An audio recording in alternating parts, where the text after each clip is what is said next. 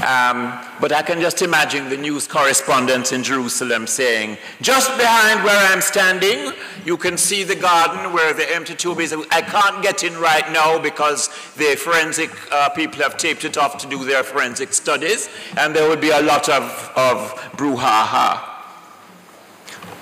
And the print media would announce, tomb empty, crucified one seen alive, carrying the story that the body of a simple preacher from the country had been executed like a common thief, but had disappeared from his final resting place. In the story, though, that we get in the Bible, in the Gospel of Mark, it reads, and I quote, early in the morning on the first day of the week, Mary of Magdala and Mary, the mother of James and Salome, came to the tomb as the sun was just rising. And they said among themselves, who will roll away the stone from the door of the tomb for us? For it is very large. And they looked and saw that the stone was rolled away. And they entered the tomb and saw a young man sitting on the right, covered with a white robe, and they were astonished. But he said to them, do not be afraid. You seek Jesus the Nazarene who was crucified. He has risen. He is not here. Behold the place where he was laid. Friends, I want to say to you this morning that the implication of that empty tomb is great for each and every one of us this morning. For in a very real sense, the Easter story is our story. It's about our awakening and our rising up and our overcoming. You see, from the Orthodox view, the Easter is some kind of passport to another world. But rather, the Easter story, as we interpret it in the New Thought movement, is a time to reappraise the principle that makes all overcoming possible. And so I want us to think about those events, and I want to focus this morning on something that perhaps is overlooked sometimes when we are reading the story. It's the stone that was rolled away. Now, you know, when the stone is rolled away, we all know what you find inside: the glory of our spiritual magnificence, the glory of the Christ presence, which is in everyone. But what is this stone? What does this stone represent? And to continue that metaphor of the stone, I want to tell you another parable. It's a story from ancient times about a king who wanted to test the values of his subjects. And so he instructed his servants to block the main road into the kingdom with a large boulder. I didn't know they had CVM in those days. We block the road and call out CVM, we want justice.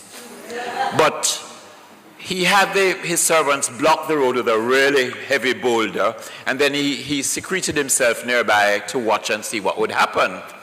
And of course, the elite of the land passed by, and some just went by the stone. Others stood and looked at it and said, why doesn't the government do something? You know, we're paying all these taxes and they can't keep the roads clear. People had various comments. A few stopped and tried to move it, made a few feeble efforts, and when it wouldn't budge, they went about their business.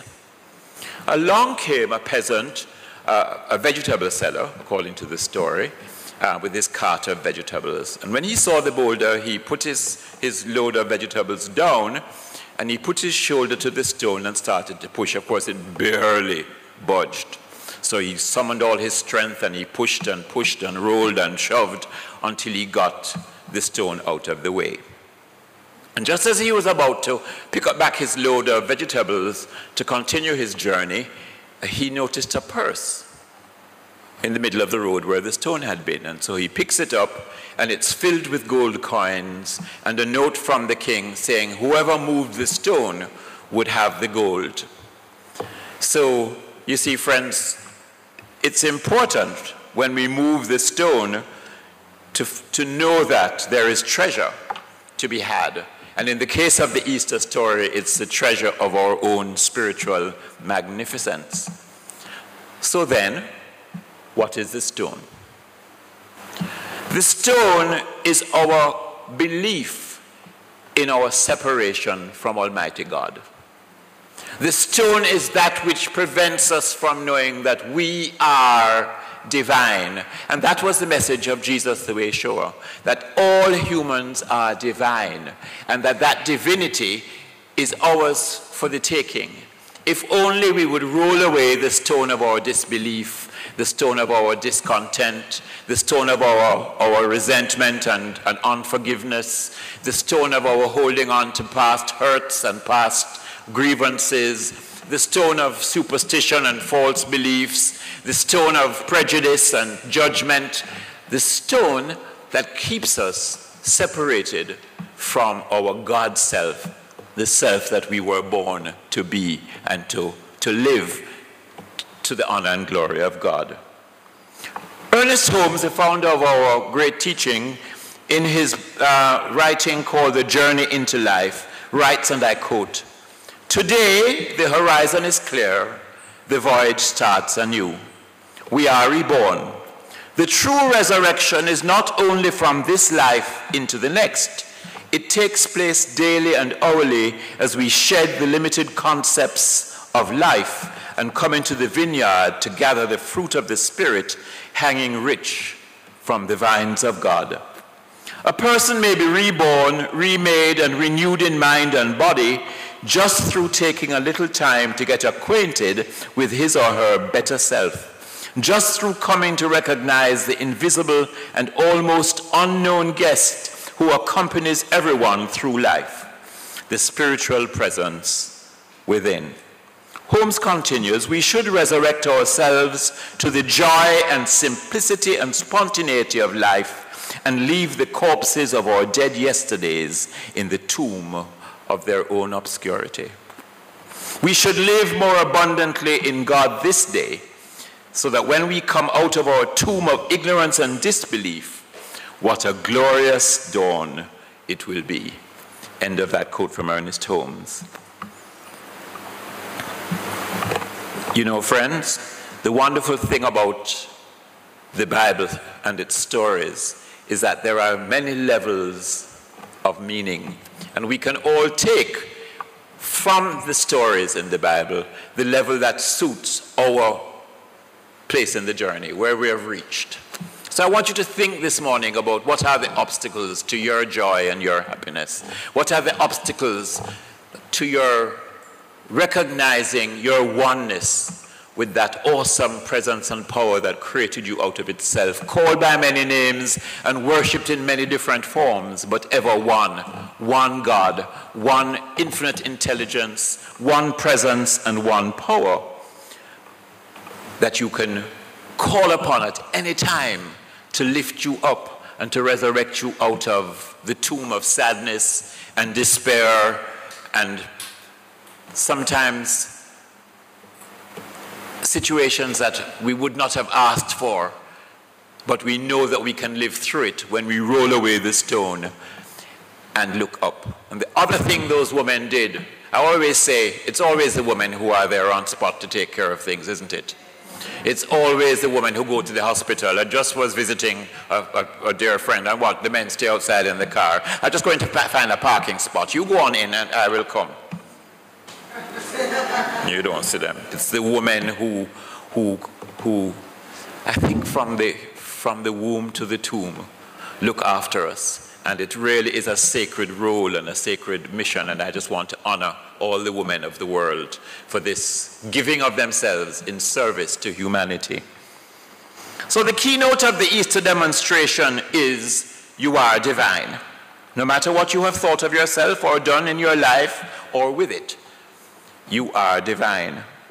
Dwell in this consciousness for even a few moments and wonderful things happen, because in that moment when you recognize it, things take on a different perspective for you.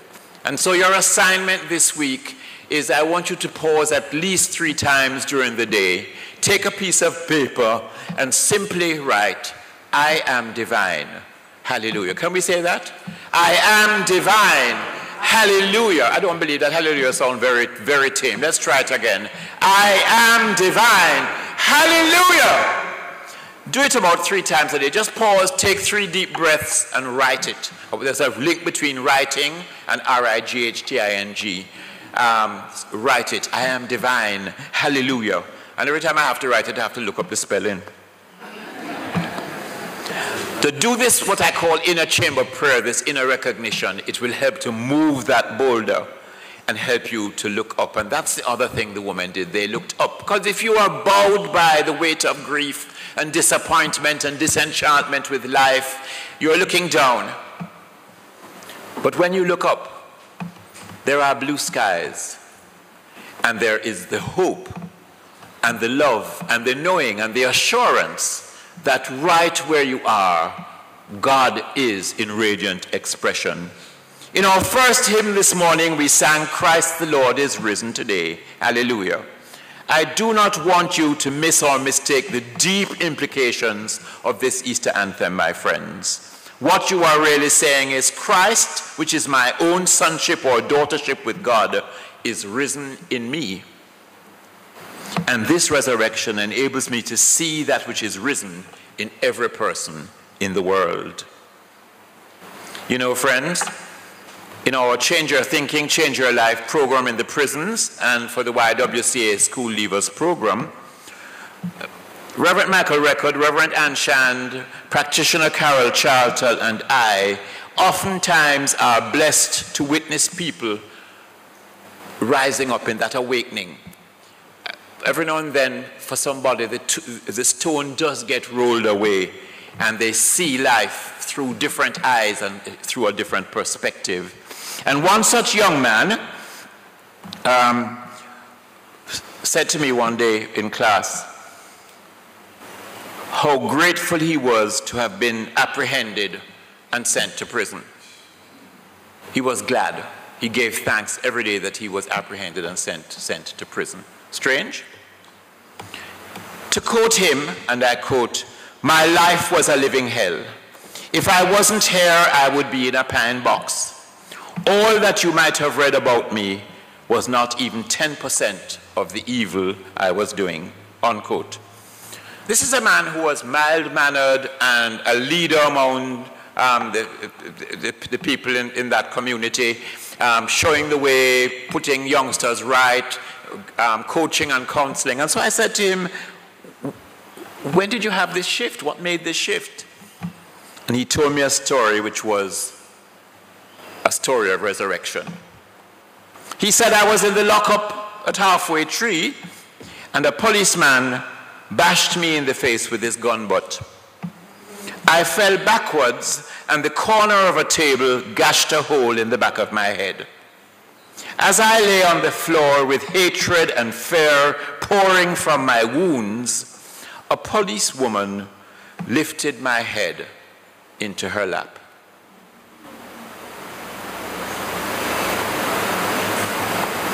God chose one of the very people at whom my rage was directed to show me another way, the way of love. And he said she put her hand on his heart as she was holding him in her lap, and he actually felt the change come over him in that instant. And you know, for me, the image of a bleeding man lying across the lap of a compassionate policewoman brought to mind the beautiful Michelangelo sculpture of the Pieta, which depicts Mary holding Jesus in similar fashion. So you see, the Bible stories are really our stories. You think about the times that you have been down. You might not have been bashed or gashed, but you may have been down, face down in the dirt, and there were friends there to hold you, to put your head in their lap and say, me die for you. And that's what this whole business of living is about for me. Michael Beckwith said, he's one of our New Thought luminaries, if you have got to stand when you are feeling hopeless and vision has been tossed upon a stormy sea. Joy is there in your soul. Get on up and stand and say, God is enough for me. And so, my friends, today, as millions of people throughout Christendom proclaim the words, He is risen, hallelujah, He is risen, let us emulate the great demonstration by rolling the stone away and looking up in consciousness to the Spirit that indwells us. Let us look beyond appearances and see the stones of human limitation and disunity rolled away, and let us see the divinity in all people. This is the Easter story. This is your story. So I know for each of you that the risen Christ consciousness within you enables you to see that Christ is risen in you and in every other person in the world. Happy Easter. Namaste.